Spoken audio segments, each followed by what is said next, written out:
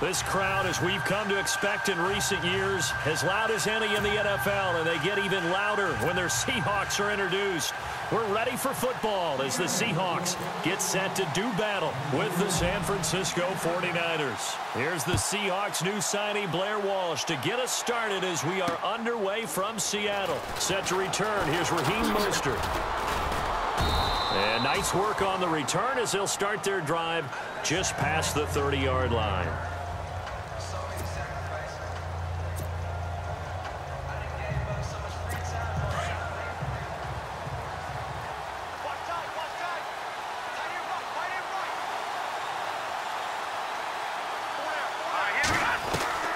Here's Hoyer. Oh, he's going to air it out right away. And it's knocked away and incomplete. The intended receiver, Marquise Goodwin. And that'll bring up second down. We talk all the time about playmakers on offense, but let's face it, there are plenty of playmakers on defense, too. I think we just saw an example of one, didn't we? Not force that incompletion. Yeah, he's a great corner. They got a couple of them on that side of the football.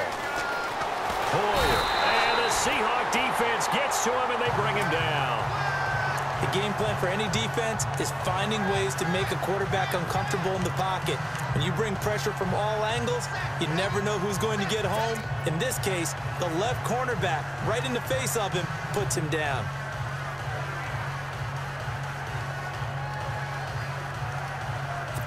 I don't think this is the script they had in mind for their opening drive. This is 3rd and long. Now Hoyer. Able to haul it in. The 21 yards there as they convert on 3rd.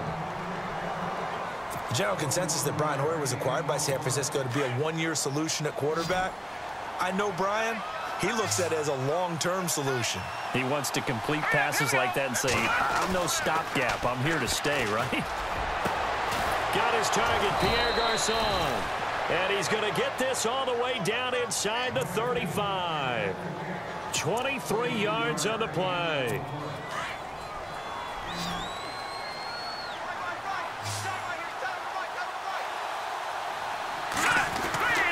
They'll look to throw now on 1st down.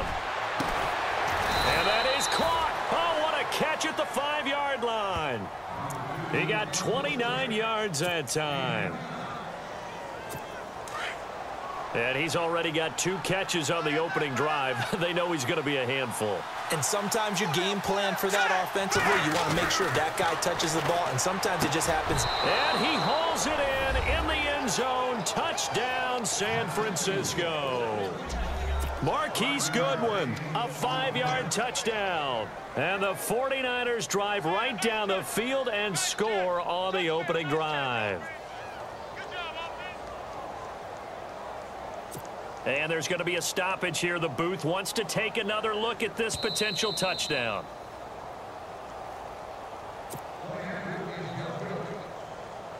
Robbie Gould on for the extra point.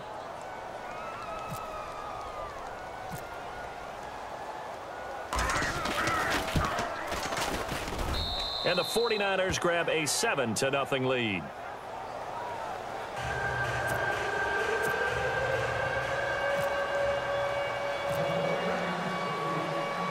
The punter Pinion now to kick this one away.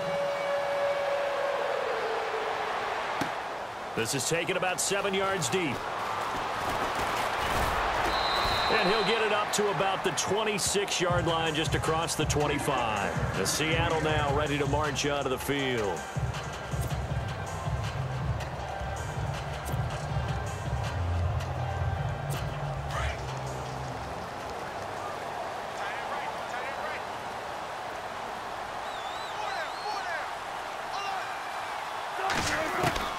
They'll throw on 1st down with Wilson. They'll lock it with a grab over the middle.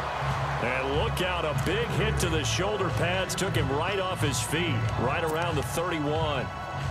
Now, Charles, what's the mindset here offensively? You gave up the touchdown pretty quickly. Would it have changed if you had gotten a stop and it would be 0-0 right now, or no?